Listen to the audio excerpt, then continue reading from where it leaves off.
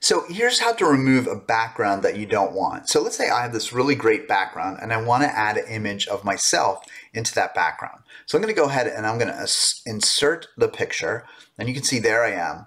But the problem with this is I have this background. Now I purposely had a picture taken of myself in front of this background so I can easily remove it.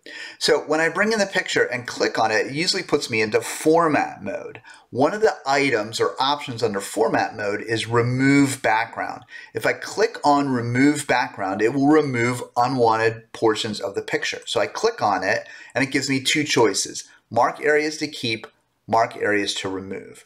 So notice that it tries to tell me which areas it thinks I should remove already. Now notice it is removing my finger. So I think I would like to have my finger. So I click on this and I click here. It gives me a little pen and I draw that pen, and notice what happens. It will keep my fingers. Maybe I want the bottom of my shirt and my sleeve. Again, click on it and it shows that. So there we have it. If I go here, I want to make sure I get every piece, and it shows again me against that background. If I click on keep changes, there you have it. I have actually removed all of the elements that I don't want, and so now I can actually add this on here. And what I might want to do is format the picture, and I may even want to add a little bit of a shadow there. So I can add a shadow to myself. You can see there that's the line kind of makes me pop a little bit, and I can resize, move this image wherever I need. And that's how easy it is to remove the background.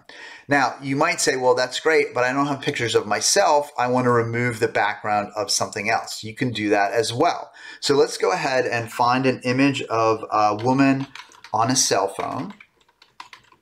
And maybe we want brunette for this particular scene that we're creating.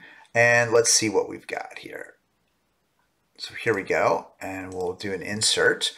And now we can see that there's this white background. So again, we double click, we get remove background. And this one's going to be a little bit trickier because a lot of similar colors, but that's okay. I'll simply click on areas to keep, and I'm going to go ahead and start drawing my lines of areas to keep. Now, this becomes a little bit tricky.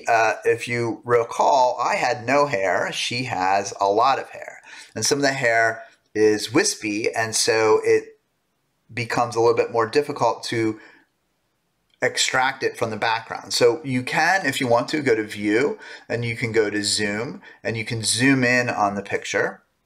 And once we zoom in, we can grab these little strands of hair and try to get those to fix. Now I found it's a little bit impossible to try to get everything. So the cleaner the picture, the better that you can do. We can also feather the outside of it as well, or soften the edges once we get the image there, and that will allow it to kind of be fuzzy. But let's just go back to fitting this to the window.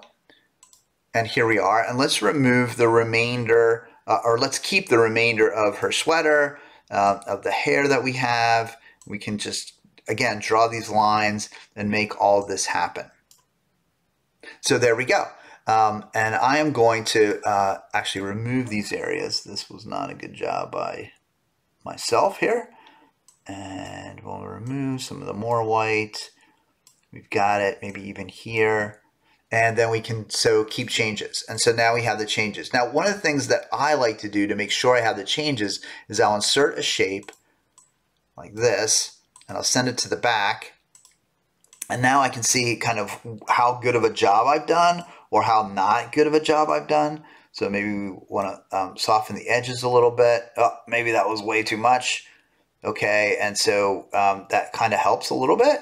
But also notice that I missed a spot. So again, I can click on the image, go to remove background, mark areas to remove. So I can go back into my images and make changes that maybe I forgot about or didn't see the first time. Now I can simply copy this image, I can paste it here, I can remove myself, and now I have an image of her on the phone. So that's how easy it is to remove a background.